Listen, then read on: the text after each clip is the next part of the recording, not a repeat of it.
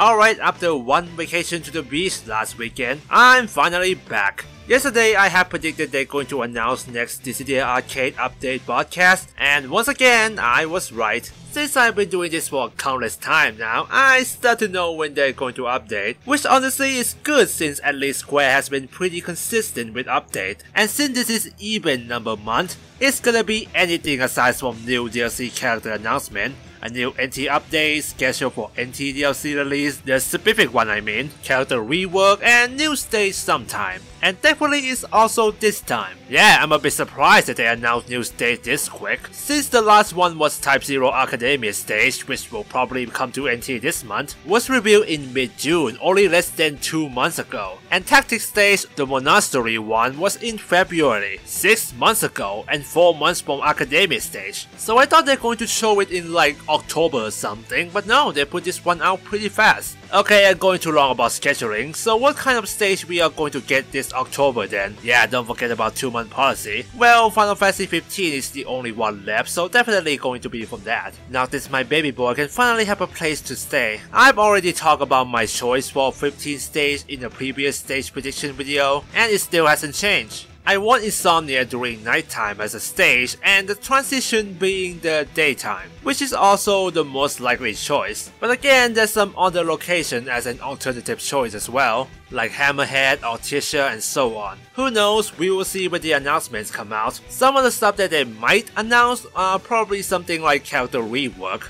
And if they do, well, since they already reworked Vanguard, Assassin, and Marksman, I low-key wish they rework Specialist this time, cause for Christ's sake, I want something related to Specialist for once. On the night, boss, one, whatever. And there's other stuff like story updates, which right now they have Locke and Renoa on standby, ready to be in the story. We will see where the hell they're going to put their cutscene on the chart this time. Don't expect it to be that many cutscenes though. And I'm done here. I want to put this video as fast as possible since I'm gonna have my wisdom tool removed tomorrow. So yeah, good luck to everyone, and me too I guess. I need to get to the pain tomorrow.